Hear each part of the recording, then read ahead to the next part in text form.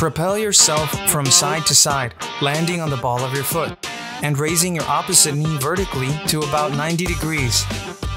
The lateral hops for beginners are a slow stability movement powered by slow twitch muscle fibers. It is driven by the hip flexors and the calves. The movement is stabilized by the soleus and obliques, with secondary activation of the quads and glutes, both minimus and maximus. This movement is effective at slowly building the resistance in your feet's plantars and your knee ligaments. Training the unilateral plane develops your balance and overall body stability.